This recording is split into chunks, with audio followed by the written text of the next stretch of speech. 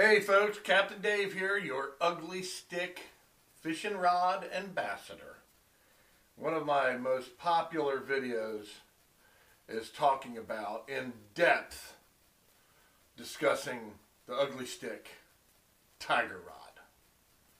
And throughout that, I've kind of kept a theme of being the ambassador. I'm answering the questions that you don't get anywhere on YouTube about Ugly Stiks, the most popular fishing rod on earth.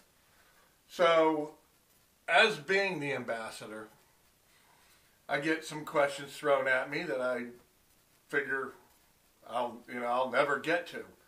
But there was one that I was asked, what do you like about each kind of Ugly Stik? Boy, I was starting to think, there's a biggie. That's a real big question there. But I decided to try to tackle it, and I'm going to do it right here in the wolf den. Because I got a bunch of Ugly Stiks sitting right here in the rack behind me. And I was looking at them, and I was thinking to myself, all right, I'm going to take that one up. So, for you who answered the question, I can't remember your name, I can look it up. But this is for you, and I probably will end up looking it up. But, you know, that's the funny thing. You go onto YouTube, right, and you look around, and there's really nothing describing each rod. And that's why I think that my videos about, you know, the striper rod, the catfish, the tiger rods, and things like that have been very popular for the sheer fact that when you go to buy one, let's say online, because really, in all reality, there's not many stores that carry a whole bunch of Ugly Stiks anymore. Because they just really don't have the markup. They're not making the big bucks, okay? They want to sell those big buck rods, all right? Those big buck rods that snap like twigs. Okay, and that's the first thing about using Ugly Stiks. What does an Ugly Stik give me, being in the charter fishing business, and I hand a rod to a customer? Well, it gives me confidence. Confidence that they can catch the fish on it, and confidence that it'll come back in one piece. Not that it's going anywhere, it's going 2 feet away in the boat. But confidence that they won't be breaking them every time I turn around, okay? So, let's start, though, even though I did extensive about the tiger rods, we'll go back to the tiger rods and we'll start there. There's 2 different types of tigers. There's just a plain tiger rod, and then there's the tiger light. We're going to start with just a plain tiger rod. And the ones that I like the most, this is them right here. It's just a foam handle. It's got these really just durable guides on it. This is the Tiger, Ugly Stik Tiger. That is the medium light 7-footer. Medium light 7 foot. It's the only one out of the series that has the gimbal. Why did I go to these? And what do I like about this rod in particular is, number one, this one comes with the gimbal. Number 2, it's a medium light. It's a hefty gripped rod, okay, for a conventional reel. Of course, they make these in spinners too. I like the guides, and here's what I really liked. This is what I like. It's a stout rod with a really, really quick tip on it. I could use these rods for king fishing, all right, which you always definitely, when you're live bait king fishing, you want to have a real quick tip, all right, because we're using such small little rigs and small little treble hooks and stuff for fishing for king mackerel. But that's the reason why I like this medium light. So, that's that one. Then, you got the Tiger lights. What do I like about the Tiger lights? I love the handle. I like this cork down here. I like the big butt. And I like this little piece of foam right here. It's just where your fingers wrap around. Alright. This is the Ugly Stik Tiger Light. Medium action. 6 feet 9 inches. Again, I matched this up under here, under this. We got Shimano Corrado 300s. Old ones, DSV models, old silver Corrados. Good all-around casting rod. They make these a spinner too. But good all-around, just super durable with the right action casting rod. If I was, say, sheep's head fishing in the winter, in the fall, or something like that, right now with some guys, we'd be using these because you can catch a big fish on this, but then you can have fun with smaller fish too. All right. As you can see right now, I've got 1/2 ounce just lead ball-headed jig on it. You can pin a shrimp on that, flick it up to our jetty rocks. These got the really nice ceramic inserted, just Fuji guides, Fuji reel seat, all super quality components, and it's just a very comfortable rod to fish with. All right, and it's not a long rod, and so it's not unwieldy for people. Okay, but why do I like the Ugly Stik Tiger Light? Well, I like it because of the action. And I really love the way they got this handle set up. That's one of the first things I look at, is the way the reel seat is and how comfortable the rod just feels in my hand. All right, and again, it's a do-all kind of rod. Okay, now let's move down the line here. These are not available anymore, but why do I like, and I just used these in my last video, throwing a big old Yozuri. Why do I like, and I did a video about these, the older Ugly Stik lights. They don't make them. They don't make them anymore. The reason I like them, they had these eyes. These you can't hurt me eyes. All right? They're not as good as the eyes that are coming on the new stripers and catfishes and some of the Elite Series rods that they're making now. But this was their first attempt at a stainless steel inserted eye. All right? And why do I like these? I'm not a huge cork guy, but I like these because, again, good durable rod, okay? I like the eyes, and I like these for casting big plugs. See, I got this big old Daiwa on here. Okay, this is a late model, earlier model, medium action 7-foot Ugly Stik Light, L-I-T-E. Like I said in another video, you can go buy this damn near exact rod. You can get them at Walmart, walmart.com. The only difference is it's a different color, and it's just going to come with regular eyes instead of the stainless steel inserted eyes. And they're called the intracoastal rods. Of course, you get to this rod, and it's got the Ugly Stik tip. Okay? It's got that tip on it. And that is another thing that's really good about these. That's what's good about a lot of the Ugly Stiks. Now you got to remember, your Tigers don't have this. The Tiger's got sort of a different blank than many of the other Ugly Stiks. Alright, so this is a good big plug chucker. So that's what I have the Ugly Stik lights for. And that's the reason I like them. Alright, so let's go to the next. Oh, geez. I've already done something on these. But why do I love the new striper rod? Well, the reason I love the new striper rod, you know, at one time, years and years ago, I actually had super lightweight, all solid glass, believe it or not, solid glass rods with the blank was solid glass. They were set up just like this.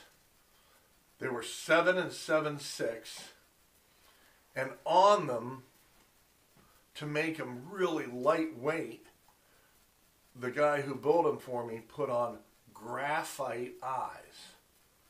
So you could hold an entire set of eyes in your hands, and they didn't weigh a thing. Okay? Well, that's what the new striper reminds me of. The reason I love the new striper, 7 foot, foam grip. I like foam. Gimbal butt. God, I love the gimbal butt. I love it when I stick that rod down in there and it locks in and I walk away and it's not, rod's not twisting over, falling over. Again, why do I love this rod? Hook holder on the bottom. You can see there's one of my little micro jigs. Now, these eyes, instead of being an eye with a stainless insert, now the ugly, tough guides are all one-piece stainless steel. You know you cannot beat that. Go beat that. Go beat it somewhere. You cannot beat that. That is a durable guide. All right? And I loved it when I had the old version of the striper rods too.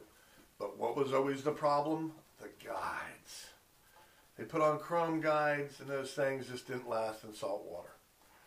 But the reason I love this rod, it ain't the greatest casting rod in the world. It's not the most finesse rod in the world. When I pick up my striper rod that's 7 foot, it has that twang to it. I love that twang. Okay? I love that twang. And here's what I really like about it. That, see that right there? That bend reminds me of the bend in the Ugly Stik logo. Alright? That's what I love about this rod. I could say that they're damn near these Ugly Stik stripers. I'm trying to put the hook in the holder. These Ugly Stik stripers are about utility, versatility. In my opinion, they're kind of lightweight, very lightweight rod. The guides, they exude confidence. I hook a fish, I don't care how big he is. I'm not worried about my rod. I ain't worried about the rod. It will do the job. It will challenge me with a monster fish. Alright? And I just like the way it feels. Nice reel seat. Got the twang. It's got everything I want. So that's the reason the striper rods right now are probably my favorite rods of all. I love these. Okay? So, next up, what do we got? The kitty cat rod. Let's see, here we go. The kitty cat. Same exact thing as the striper. It might have a little longer butt on it. Gimbal. Feels good in the hand, and I mean, you want to talk about a rod that exudes confidence. My old catfish rods, we would hang 8 ounces off the tip of this rod, cast it out, and be hooking 25, 35, 40 pound bull redfish in 45 foot of water. Okay? And I mean, just people would have that thing under their arm and just cock back like there was no tomorrow. And these have the I'm going to save your fish from breaking off bend. Okay? Nice arc. Now notice the difference between, let me just set this right here. This rod arcs. The Tiger, different. The Tiger stays basically straight down here, and all the bend is right here. Alright? That's a big difference. Alright? This here is a fish saver too. But it's got some severe power right down in the blank here. Okay? So that's why we'd probably end up using this rod as an all-day rod at the inlet. Excuse me, where you can be hooking almost anything when you're bottom fishing. But I used to do that with these. Let me tell you, some of these fish were a huge challenge. We've had 100-pound black-tip sharks on these. No problem. No problem. Would I feel a little more confident with a bigger reel seat, a bigger reel, and a little more beefier down here in the bottom part of the rod? Yeah, I would. But if I didn't have these on, if I didn't have my Tigers on the boat, or back then I didn't even have the Tigers, this is what we were fishing. So again, the catfish rod exuding durability and confidence.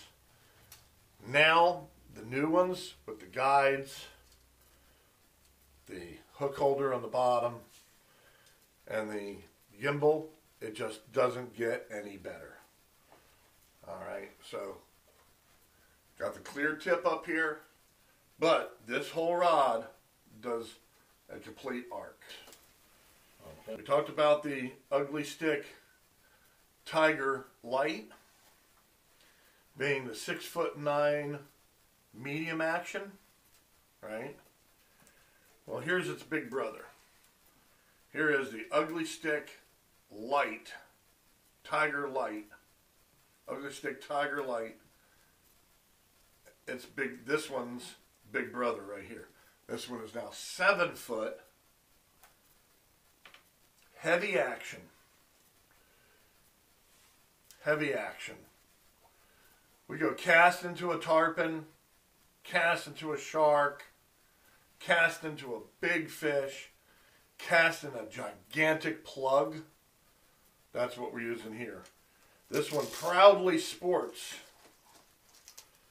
totally proudly wears my Daiwa Ryoga shrapnel casting reel.